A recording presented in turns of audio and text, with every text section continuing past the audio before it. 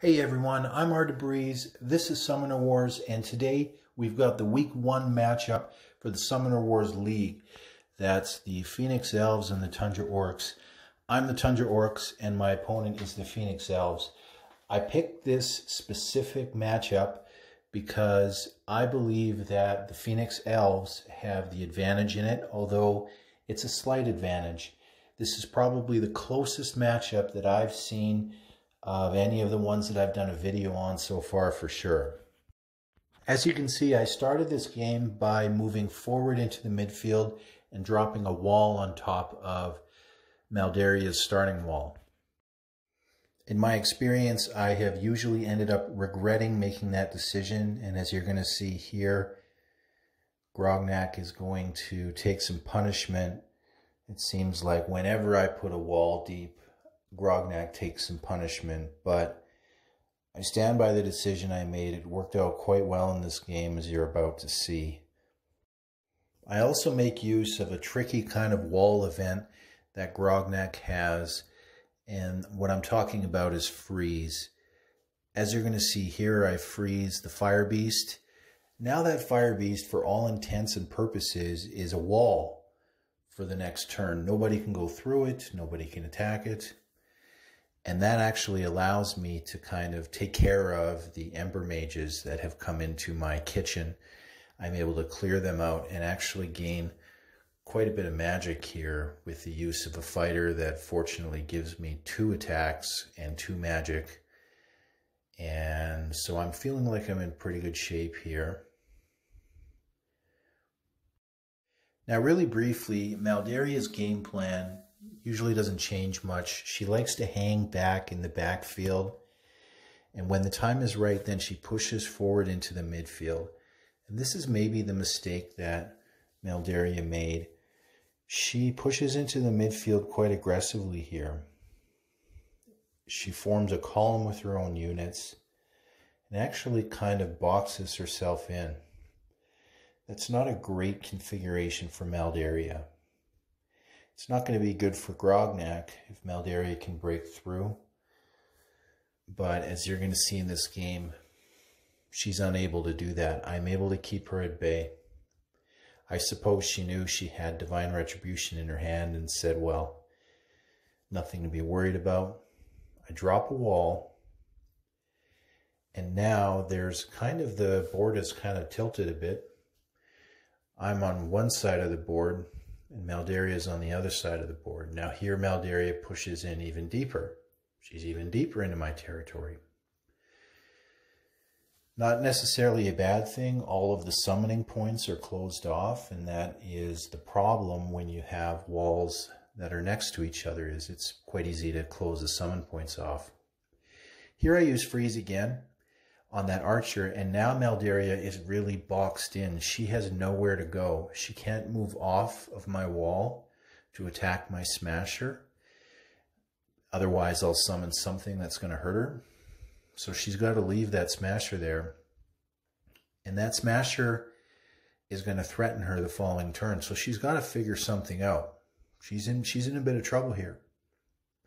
Now, if you look on that one side, had I been able to seal off with that extra fighter I missed on that roll, here's the consequence of failing to hit that roll. I had leakage, and the Fire Beast jumped off of the Ember Mage, came in and did even more damage on Grognak. He's now down to 6 health. He's going to be hiding for most of the game, and here we go. We've got Retribution on top of that, so it's going to be even harder for me to counter. I summon Shank.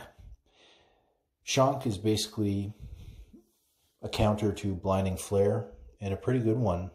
He doesn't care at all what happens with those dice, because he neutralizes Blinding Flare, and he manages to punish Maldaria a little bit and put Maldaria in a sticky situation. She's really stuffed down the middle of a pipe here, and she's got to back her way out of it. On the other side of the board, though, you can see that once again, they're coming after Grognak, and they're going to do more damage against him.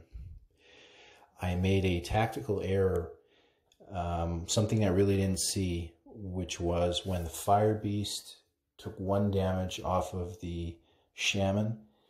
Maldaria was able to use Burn and actually kill that Shaman and get right at Grognak. So that was a good move on my opponent's part.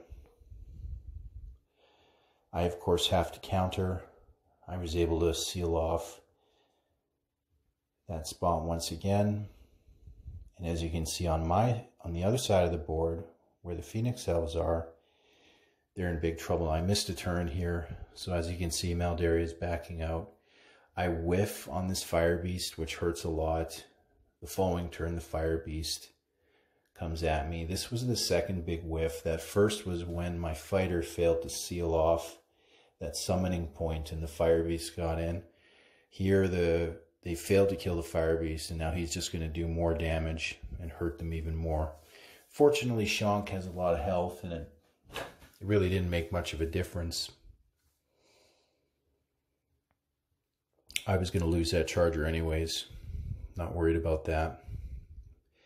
And I'm glad that I get at least one more swing with Shank. He's good for about usually 2 or 3 misses of those 8 dice city rolls or specials or whatever you want to call them. So he's basically a 3 AV unit. And there he gets 2. Good enough. As you can see, I've started really marching forward with Smashers. Smashers are a special unit. They're probably the best unit that either the Phoenix Elves have to counter anything the Tundra Orcs have, and anything the Tundra Orcs have to counter the Phoenix Elves. That unit is a Smasher. Smashers can one-shot a Fire Beast who only has 3 health.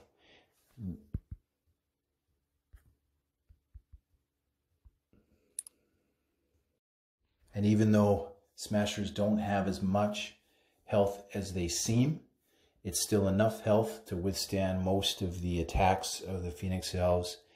And it also really negates direct damage attacks, which are more damaging against units unlike the Smasher. The Smasher takes the punishment, has the extra health to accept it.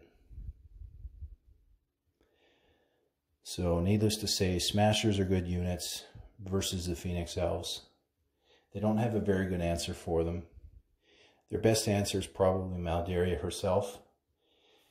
I would say the reason why the Phoenix Elves have an advantage in this matchup, even if it's a smaller one, is Maldaria's power and events are that powerful.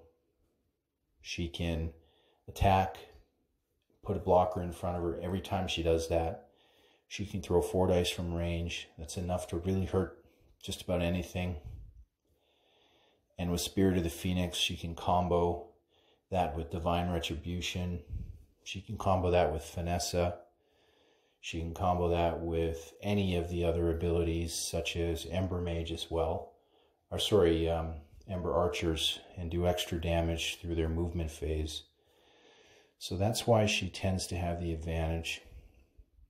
However, what you're seeing here is her resources are now exhausted. She put herself in a bad situation, getting kind of stuck in the midfield. Now she backs out. But that was only after my Smashers had a chance to move in and really take control of the game. I think that's ultimately why I was able to take this one from Maldaria. As you can see here, this is going to be the game here. I actually have 1 extra magic which I can use to summon Targan. So that's Phoenix Elves and Tundra Orcs for you. There's not much more to say here. I think I'll just cap it off by saying it is a tight matchup. It's winnable by either side. Generally, though, I think the Phoenix Elves have the advantage, but not today. Thanks for watching. That's all I got. Take care and good luck in the league.